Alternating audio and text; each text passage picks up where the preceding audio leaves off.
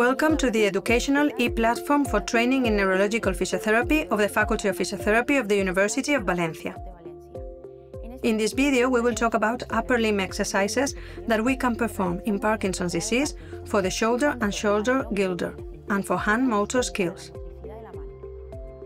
Physiotherapy for upper limb in Parkinson's disease focuses on counteracting the consequences of the bradykinesia sign, which involves a decrease in the amplitude and speed of movement.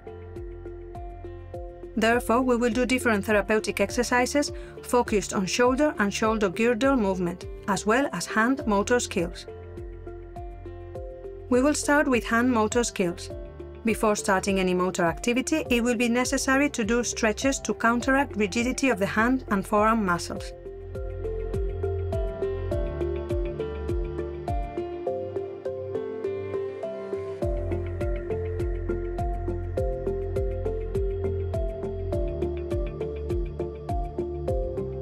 Next, we will use a table for the motor skill exercises. First, we will ask the person to shake his or her hands in different directions and make different movements at a great amplitude as seen in the image. These repetitive movements, without intention of movement and in an open kinematic chain, can help control limb tremor, in addition to preparing for the motor skills that will follow. We will start with general movements where the aim is the range of motion of the fingers and wrist. We will ask the person to open his or her fingers excessively, initially at a spontaneous or comfortable speed. Then we will ask to close the hand. Next, we will ask for a forearm pronosupination, also in an exaggerated way, emphasizing on reaching the entire possible range of movement, even if it is done with difficulty. Next, finger movements will be digit movements and pincer grasps. First, opposing the thumb with each of the other four fingers at its most distal end. In the video, you can see how the patient has been asked to perform the entire range of motion by extending her fingers after each digit movement. Now, the exercise consists of the pincer grasp between the first and second finger. This consists of the lateral grip, which we do when we take a key to open a door or, for example, when we take a spoon. In the video, we see how the patient performs the lateral grasp from proximal to distal and finishes the sequence with pincer grasp. When the movement is complex to execute, we will ask first to perform it unilaterally and then bilaterally.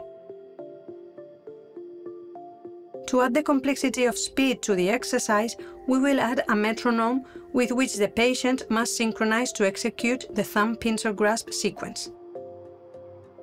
Depending on the person's performance, we can decrease or increase the cadence to adapt the exercise to the patient.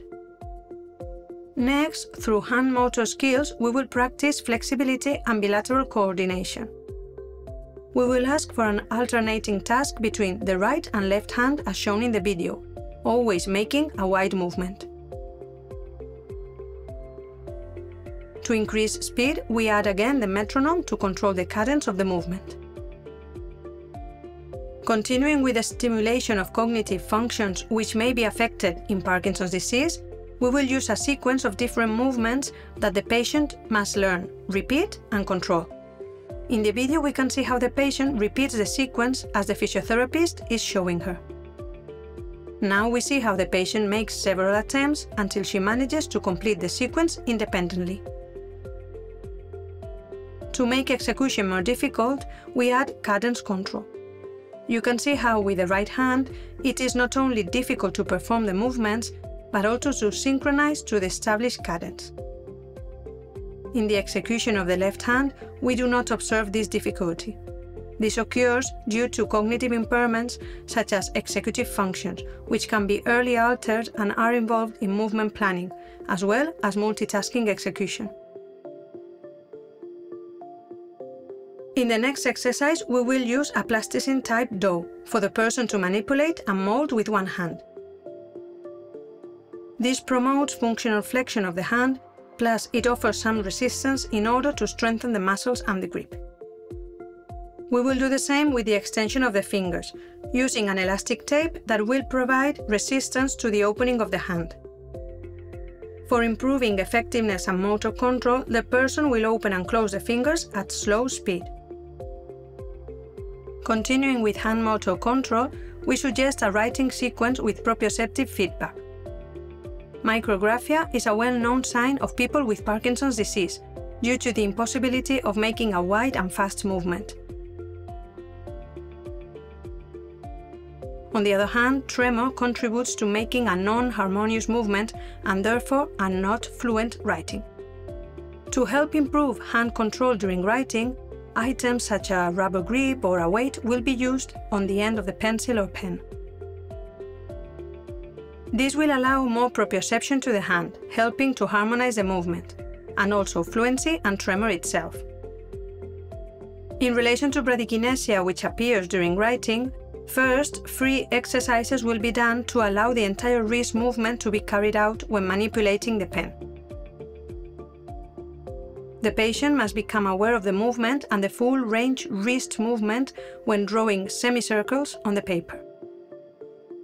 In order to continue influencing the amplitude of writing, we will ask the patient to write the letter E uninterruptedly, as large as she can, that is, moving the wrist up and down throughout its entire range.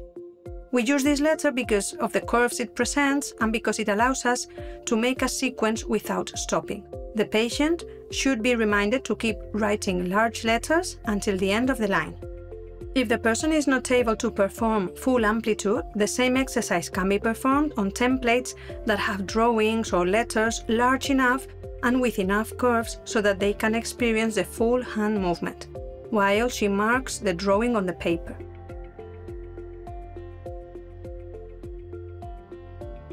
It is advisable to alternate this execution at the expense of the movement of the wrist, but also of the shoulder and elbow, which is seen in the movement and position of the forearm. In the following sequence, templates are also used, but with different font sizes, which the person must copy. In this template, an upper and lower line has been left next to each font size so that the person can have a guidance as to how they should occupy all the available space between the lines. It is advisable to promote writing with lowercase letters, to promote the wrist movement and the sequence. Whenever possible, we will try to promote the execution of broad movements in functional tasks. Here we see how the person must transfer clips from one glass to another, carefully leaving them on the edge of the glass.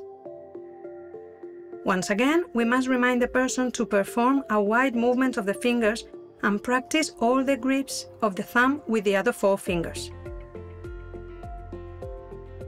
Continuing with the same aim of performing functional tasks with maximum range of motion of the fingers and wrist, we promote hand manipulation by using a sock, which the patient must roll around on its open end. Another option is to tie bows around a cane, as well as folding a paper on itself several times.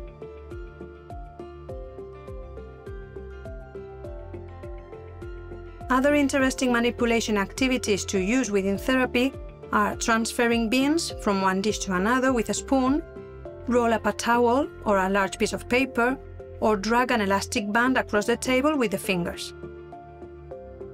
Finally, we can use computer tools such as applications aimed at hand mobility so that the person can use them at home.